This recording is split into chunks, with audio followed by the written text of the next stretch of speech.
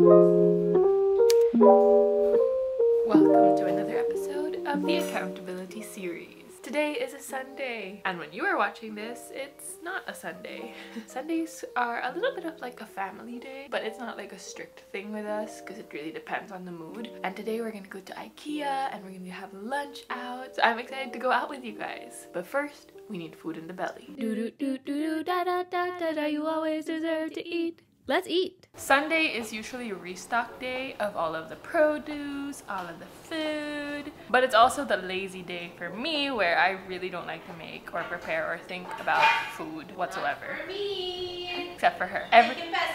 Every day is make food day for Bai. So I have some bread and pimiento, and then I have the leftover roasted chicken. That's breakfast. Lucky I even got some protein for breakfast. So we will be eating out later, and I thought that it would be the perfect topic for today's vlog: how to prevent overeating when you eat out. And number one is to stick to a consistent meal pattern. So easy for us to think, oh, I'm gonna eat out, I'm just gonna skip all of my other meals so that I can eat more. But then that extra hunger often leads you to feel very uncomfortable, and you're more likely to eat more than you actually want to when you're out. Whenever we go out, sometimes our meals get pushed back, and sometimes we end up eating also less. You get so busy and you forget to eat, so you also have to plan for that. That's why having our first meal is so important, because in case your schedule changes, you're locked down. I'm gonna wear these jeans, which I got from an ukay shop on Instagram. I'm gonna wear this corset top, which I got from Mina Luna on Instagram. I'm wearing IKEA blue, my You Always Deserve to Eat necklace, these oval hoops, sunscreen, can't forget it, concealer, brow gel, this e.l.f. blush in Always Cheeky, mascara, finishing off my accessories, ta-da! For shoes, we are doing my high-cut Converse. For my bag, I've got this one over here. We got this from Katutubo Fair. The designer is Miguel Lasal. To show you a full view of my outfit, let's go! Daddy's outfit. Let's go!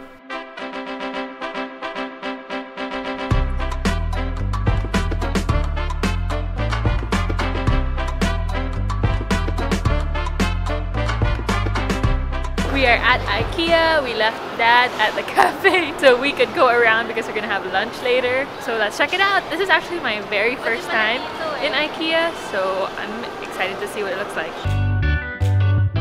Oh, look at the colors!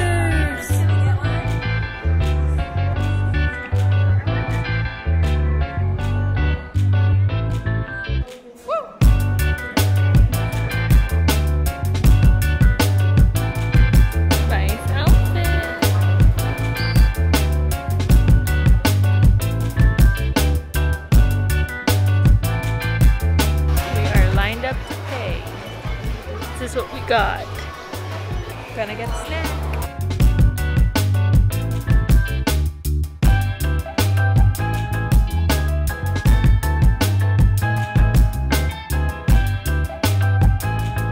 We got our snack, Corona. Get the plain one. It's very artificial. Not a fan of it, but it's here. Weekends are usually the day that we eat out, but I wouldn't consider it a cheat day. Because when you call something a cheat day, you're kind of saying that it's wrong. Cheaters never win. And if you have to cheat on your diet, was it for you in the first place? You are likely going to eat out and order out more in the weekends because you want to switch from your regular routine, and that is okay. It doesn't have to be a whole cheat day about it and then you have to make up for it again during the weekday. Picking up our package. Hello! Hello! How are you? You're here! Now, if you feel like you go too crazy during the weekends, it's good to assess your usual food. Sometimes we have this mentality of eat clean 5 days a week and then cheat day the last 2.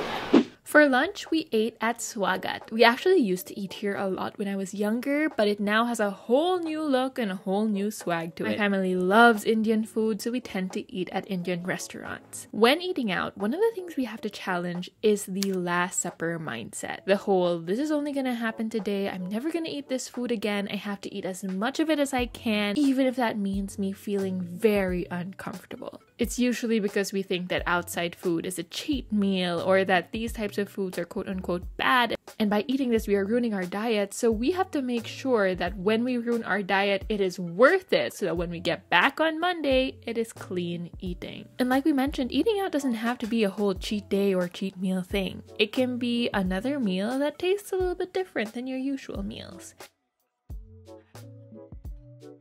Know that it doesn't have to be the only time that these things happen. So enjoy your food until you're satisfied without guilt. We're done eating. We've gotten so much better at ordering. Before we would order so much food, but we've wiped it out today. I'm full, but there's like still some space for dessert. We are walking to the Spotted Pig for dessert.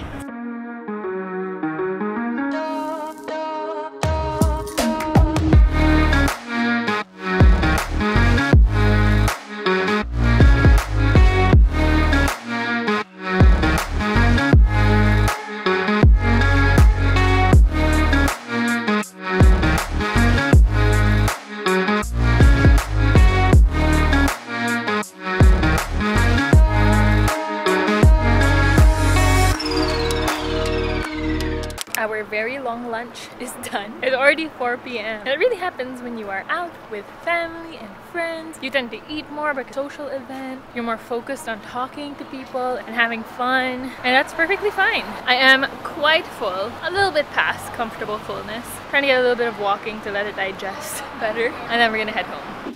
We are home. I am full but satisfied. One thing I do forget every time I eat out is to drink enough water throughout the day. So gotta stay hydrated.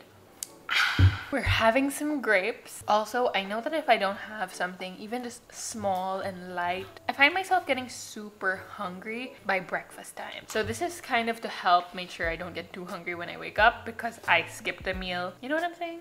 I am tired, but I gotta get unready. This is my favorite cleansing oil, which we got from Japan. Something we realized today is that we tend to overeat when eating out if there are so many options in the menu that we haven't tried. Like either we haven't eaten there before or we haven't eaten there in a while and there are just so many options to try. So you're likely gonna order a bunch of food, try everything and feel more full compared to if you go somewhere that you usually go to. You already know your order, you already know how much feels comfortable for you. It becomes easier for you to navigate. I think it's a really big learning for us because it shows us what to watch out for. Like if I'm gonna eat in a regular restaurant that we eat at, like Phoa or Mama Lou's, I have my regular order, so when we eat there, I know how much I'm gonna eat versus somewhere I wanna try everything. I'm more likely gonna feel uncomfortable, plus we're gonna get dessert. Very helpful to help me understand my fullness levels better. Gotta wash this off. Today was a really fun day. Did some shopping and did some bonding. Core memory. Before we end this vlog, I just want to share my final tip when it comes to eating out. As much as adding balance and being mindful is very important, for me, one of the most important things is to enjoy yourself. I can't remember the amount of times I skipped eating out with friends or was in constant stress eating out with family because all I was thinking was I shouldn't be eating this, why am I doing this, this is not allowed. And the truth is, eating out and having delicious food is part of life. It's going to happen. It's not about avoiding all of these situations, but about knowing how to be present in those experiences. Because you only live once. So let's do the best we can to make the most out of our experiences. I hope that you enjoyed, you learned, and I hope that we can keep on building habits together. Until the next video, you already know, you always deserve to eat. The video's over, but that doesn't mean you have to go. You can still subscribe or watch another video. Thanks for watching.